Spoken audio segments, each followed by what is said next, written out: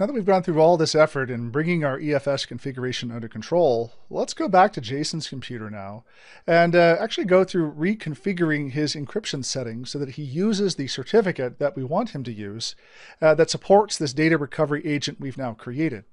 I'm going to switch computers here back over to Jason's desktop here, where Jason is still logged in here on this machine. And what I want to do first is actually bring up a command prompt here so I can update group policy so that this machine gets all the settings, those EFS settings we've configured thus far.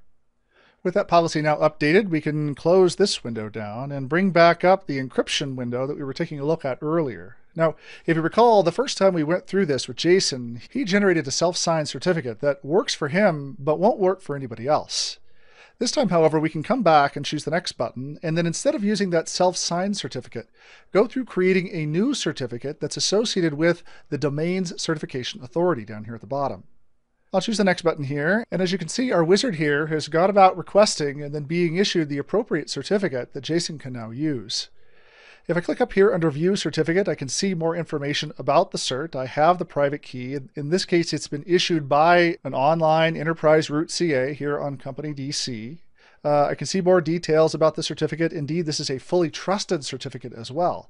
So this cert will work for Jason, but it will also work for me if I have need to recover his information. Let me hit OK here, and rather than Jason actually backing up the certificate, let's assume that he decides not to back up his cert. In fact, he's not done so and then subsequently lost access to his certificate.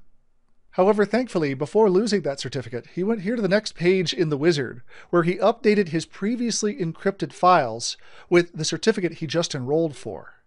So if I come here under Folders and go down to the C drive here, under Jason's important stuff, or those couple of files, or that one file that we went about encrypting with that self-signed certificate.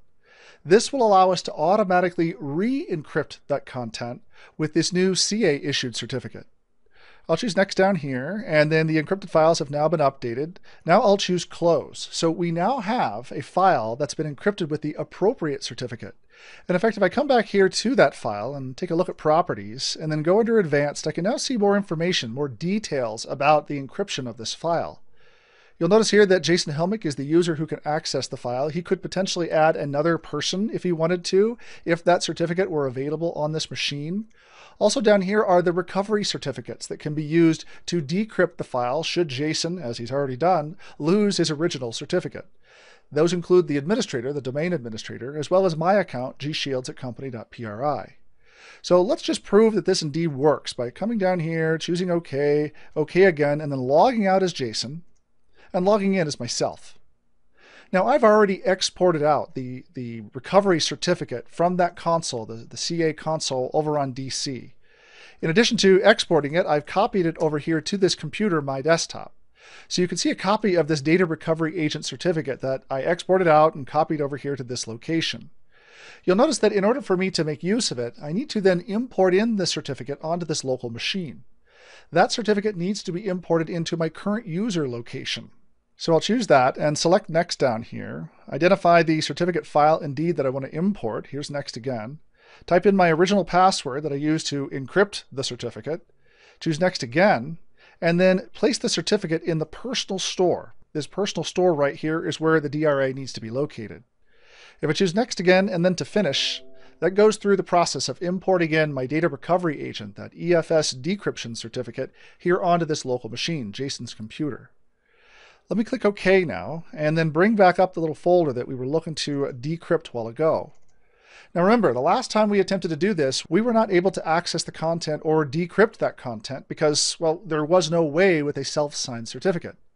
In this case, however, I can come up here, right-click on this XLS file, choose Properties again, back under Advanced, and choose to decrypt the contents with that data recovery agent certificate.